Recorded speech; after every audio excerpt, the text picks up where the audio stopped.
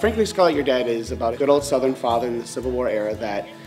wants to marry off his daughters because he has recently become broke due to his own error, and needs to have his daughters marry a family that has money so he can have money as well. Doesn't matter if there's love involved, as long as they marry rich. And of course, comedy ensues when it turns out that the only suitors left in their town, because the war and everyone's going off to the war, are people that necessarily wouldn't be good choices for him. This show has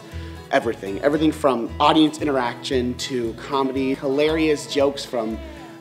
old TV shows, the movie Gone with the Wind, this show pretty much has almost every element of comedy, and of course a great dinner. Not too many people get the chance to experience a dinner theater like that's this close and it's interactive with the actors, and it's a great experience, I think, for most audience members to be able to have that level of interaction with the actors instead of just having them on stage and them in their separate areas. To have them merge is actually really special.